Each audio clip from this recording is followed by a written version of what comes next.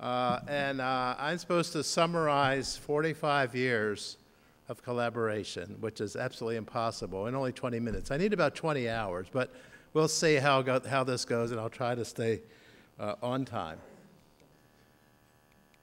So this is Fred when I met him in 1971 or 1972.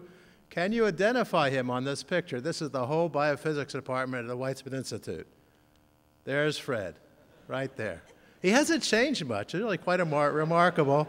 And I think I'll attribute that, the mustache is white now. I'll attribute that to Anita and his wonderful family who kept him young. And this character right here, that's me right in back of him. Always supporting him, always in back of him. And there's some famous people here, Meir Wilchek, Natan Sharon, and so forth and so on. It was an incredible department, incredible atmosphere. So Fred was in the department working with Tzvi Bohak on making analogs for an enzyme, beta-lactosidase, and I was growing yeast working with Meir Wilchek, and we said, you know, has anybody ever looked at peptide uptake in yeast? Before I tell that story, I must say that Fred came to the Weizmann Institute after his doctorate with Murray Goodman at Brooklyn Poly. So Freddie is a New York boy, born and bred. He did his undergraduate degree at Cornell, where he received a master's, bachelor's in engineering, I believe chemical engineering, and then he came back to Brooklyn to work with Murray Goodman. There'll be a lot more about Murray in this symposium. It's with Murray that Freddie formed collaboration with Michael Horev and Ken Jacobson, who were speakers later on in the symposium. So Freddie and I were both working for Ephraim Katzir. And in '73, after Freddie and I had left the Weizmann, I went back to Tennessee. Freddie went here to College of Staten Island. Ephraim became president of the State of Israel. And we sort of joke whether we drove him out of science into the presidency or maybe, I don't know, I think maybe he knew that he could never get a better student than Freddie Naider, so he decided he should be president. So Ephraim was president of Israel for 5 years. And during that time, of course, he hosted Anwar Sadat, a very historic meeting. I have many stories to tell about Freddie and I and Ephraim, but again, it's too short. And maybe during the break or tonight sometime, we'll tell some stories about our interaction with Ephraim. It was an incredible experience for us. It was an experience that helped us grow as scientists and as individuals in many ways. So Freddie and I started working together on peptide uptake in yeast, and we had to get materials for this because no one had available the particular peptides we wanted. I obtained a mutant of yeast that grew on methionine, required methionine, and so that required us to have methionine peptides. So Freddie made a series of peptides, gly, met, all different permutations of trimers of methionine and glycine. And this is the method he used, the old-fashioned peptide chemist, because Freddie was trained as a peptide chemist. There's not many people that can do this kind of chemistry anymore. Freddie was a master at it. And we were going around the world, around the lab, and I say, Freddie, where's the met? Well, I have met, gly. Well, how about met, gly, met? How about gly, met? How about gly? It was really hilarious. We knew what we were talking about, but I don't think anybody else did. So anyway, this was our first indication that yeast can grow on peptides. Not all peptides. Some of them didn't grow on very well. And this was the start of a wonderful collaboration that lasted 20, 25 years on the uptake of peptide transport in yeast. And at the end of many years, many analogs and many different yeast strains, we sort of had this black box where peptides were taken up into the cell through a transport system of some kind. We didn't know what it was, both dipeptides and tripeptides. This was interesting because it was coupled to the influx of protons. It was a real typical transport system, but that's about all we knew about it until the world of cloning came in. And this is Freddie and I in 1978 in front of the Walter Science Building in Tennessee. Again, Freddie hasn't changed very much, and I haven't really changed much either, have I? Yeah, well, actually, I've changed a lot more than Freddie has.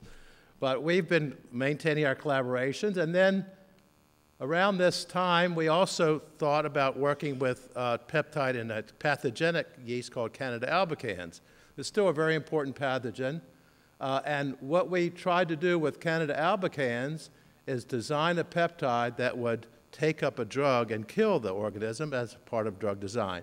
And in order to do that, we had to understand the requirements, the structural requirements of the peptide transporter and where we could hook on drugs. So we knew that this end had to be free, this end could be used as an attachment, and Freddie's expertise in peptide chemistry allowed us to synthesize a number of derivatives of peptides to be used for peptide transport and to smuggle in a drug. And this was the concept. This concept had also been put forward by Bruce Ames and Charles Gilvard, and they called it illicit transport or peptide smuggling. The idea is for the carrier to be a peptide, for the peptide to have a drug hook onto it. That carrier peptide, that peptide drug combination would get into the yeast. This represents the yeast strain, where the toxic moiety would be released and kill the yeast, but that carrier would not penetrate into human tissues, and the drug itself wouldn't penetrate into the yeast or the human tissues. So this was illicit transport, also called smuggling, and we actually had some success with this and were funded for many years, but we never actually brought a drug to target, but it was a wonderful collaboration, and we felt like we contributed to peptide transport as a drug carrier. And in fact, there are a number of peptide drug carriers today used in human medicine, some for antiviral drugs, but not so much for fungi. Well, what happened was molecular biology came to peptide transport, and that really opened up a tremendous area for our research team. And in 1994, we were the first to clone and isolate a gene and encoded a peptide transporter for yeast, Saccharomyces cerevisiae. This was the first eukaryotic transporter cloned, and you're going to hear more about some of this from Mark Lubkowitz today, who carried forth some of this peptide transport system in our lab. And we found actually after a number of years, and we cloned some of these ourselves, that peptide transporters exist throughout the living world. They exist in plants, and Mark is going to tell more about this. We were the first lab to clone the peptide transporter of the plant. And when I say we, I mean my lab and Fred's lab, because this is all about our collaborations that has gone forward over the 40 years. Peptide transporters have been cloned in mammalian cells, including humans, and in humans are being used for drug delivery, in insects, and of course in the fungi and yeast that we were the first. So we contributed to peptide transporters in the fungi and plants, and Mark is going to tell you a little bit more about the plant world and the peptide transporters there. Well, we started out with a black box that we didn't know anything about. We cloned the peptide transporter, we characterized the transporter, and now it turns out that in this study that we did with two of our students, Hoojin Kai and Sarah Kaufman, are not here, we found that the peptide transport, as many other systems, requires a whole systems biology approach to really understand it. And in fact, this is what we think of peptide transport today.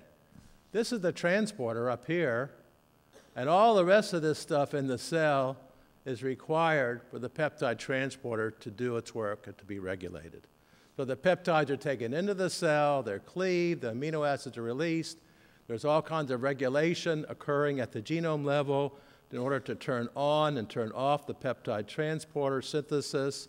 The peptide transporter is degraded and recycled. So this makes for a lot of fun, and this is really where we are today with peptide transport, trying to understand the full regulatory system of the peptide transporters. About 1980-something, so I want to recognize those people that worked on the peptide transporter. Mark Lubkowitz is going to talk today about that. Robert Baffy will be talking about Fred's contribution and what he did for his career at the banquet tonight. And there's many, many names here, many, many people in my lab and Fred's lab. The virtual lab that spanned from New York to Tennessee, which was quite a remarkable way to do collaboration. So around 1980s, late 80s, it was recognized that the yeast talk to each other through different sexual mating factors. The alpha factor, which is this 13 amino acid peptide, and the A factor, which is this molecule. And Guy Caldwell this morning will be talking about our work with the A factor, so I'm going to leave that to Guy. It turns out that this system then is a model for how peptide hormones in humans and other organisms act on a cell to introduce a signal for the cell to do stuff. So this is sterol 2, ST2. This is the receptor for this peptide. And when this was published, Freddie and I sort of said, well, you know, this is just a larger peptide. Let's get into this work. Let's make analogs and see what their biological activity is. So again, it was Fred's acumen and ability to make peptide analogs, and our work in the biology to look at the interaction of this molecule with this receptor. And this receptor this is a diagram of the receptor. It's a large protein of 431 amino acids. It spans the membrane 7 times. Ken Jacobson will be talking today about this class of molecules that are called G protein-coupled receptors, and I'll leave it to Ken to talk all about this because there's not enough time now. But I just want to say that these are 7. They have spanned the membrane 7 times. They're very difficult to work with. They couple to G proteins. There's about 800 different ones in the human genome, so they do a lot of different things. There's hundreds of different ligands or molecules, peptide hormones, and other molecules like adenosine that Ken is going to talk about. And the crystal structure was determined and led to the Nobel Prize in 2012. And these are very important for human medicine because it turns out about 40% of all drugs in human medicine target G protein-coupled receptors. So we thought that this G protein-coupled receptor in yeast was a really nice model because it was so tractable to genetic manipulation and protein peptide biochemistry and synthesis that it could be studied in a very simplified way. Many of you in this audience, I'm sure, take some of these drugs. They all target a G protein-coupled receptor in the human body. So also this afternoon, Oliver Zerbe will be talking about studies on the sterol 2 protein, this protein, work done on the structural biology, which is mostly collaboration with Fred's lab. So this slide boils down the work of about 70 people, maybe, on one slide, our understanding of how this peptide hormone receptor works. This is the alpha factor here. We believe that the N-terminus of the alpha factor interacts with this part of the receptor, that the carboxyl terminus interacts with this part of the receptor, that the peptide hormone binds here, and then the hormone forms a hairpin, and the N-terminus then provides a signal transduction system. So this is basically sort of boiling down in a very simplified way the work of 25 years and about 70 different people, something like that. Would you say, Fred? But it took an army to understand how this thing worked, and we think this is a really nice model for how other peptide hormones might work in the human body as well. This is the list of people who've worked on the peptide hormone sterol 2 project. Many of you are in the audience, and Leah Cohen will be talking a little bit about this today. Oliver Zerbe will be talking about the structural biology. Mark Dumont will be talking about sterol 2 and the interaction he's had with Fred and I. And then Guy Caldwell will be talking about the A factor and all these other people. And many of these other people have not been in our labs, but have collaborated with us over the years.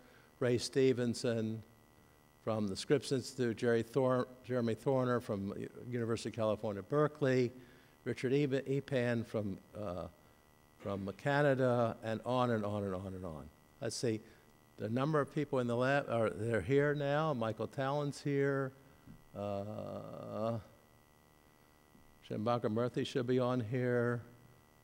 Anyway, there you are. Find your name. It's been an incredible journey. So in addition to our collaboration with peptide transport and G protein-coupled receptor, Freddie has had other meaningful collaboration, one with Jacob Anglister on HIV that Jacob will be talking about, with Michael Horev, published a paper with Freddie on substance P. Michael Horev will be talking about his work. Ruth Stark, who worked with Freddie on fungal cell walls. We'll be talking later. And then these are some of the other collaborations Freddie has had through the years. It's really quite remarkable. So this is Freddie and I and Ephraim in 2006. It was a symposium for Ephraim's 90th birthday, and so we came back and gave talks at that time. I don't know what happened to Fred. Had an anti-mustache episode at that time. This is Freddie and I and our wives, Nancy and Anita. We attended a peptide meeting in Hungary, I think it was, and this was, we were on tour in Prague. It's been my privilege and pleasure to be not only a collaborator, but really more importantly, a friend, a colleague, a brother to Fred Naider. So let me just tell you a little bit about what I learned from Freddie. One was to find wonderful mentors, and we've had wonderful mentors. Freddie's had Murray Goodman and Ephraim Katzir and many other mentors throughout the years. We've acquired many great collaborations. I think the secret to this has been using synthetic chemistry to study biological problems, bring these two worlds together, which has been really a wonderful way to do science. To know and love your system, I think you have to love your system. To build a team, and one thing I didn't put up here, and all the accolades, I want to recognize that, you know, you don't always win. And I know that Fred and I have had our failures. We've had many papers rejected and grants not funded. But the ability to fight back when that happens, I think, separates the successful scientist from the unsuccessful one. So not fight back in anger or fight back in retribution, but to find the means to make the good argument or to do the good experiment to rebut the criticisms.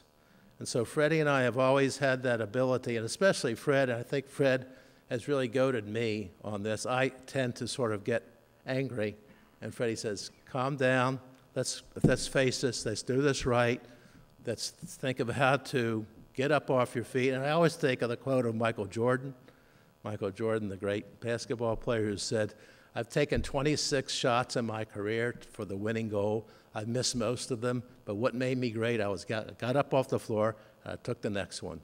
So one thing about Fred is his ability to get off the ground and to fight back, and I think he gives that to his students as well, this ability to get up, face it directly, and to honestly answer the question.